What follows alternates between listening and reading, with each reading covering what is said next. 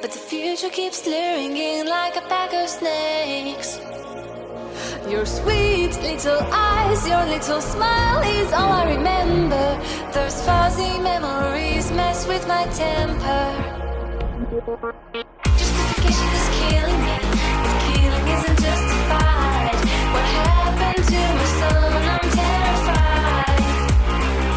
It lingers in my mind and the thought keeps on getting bigger. I'm sorry, must be, baby, I wish I'd been there. It's been so long since I've seen my son lost to this monster, to the man behind the slaughter.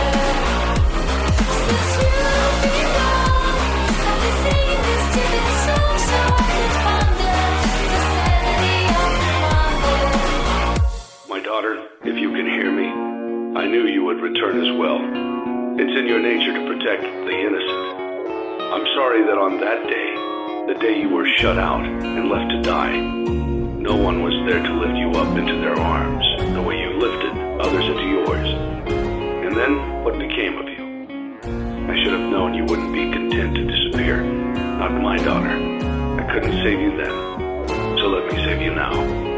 It's time to rest, for you, and for those you have carried in your arms. This ends, for all of us, in communication.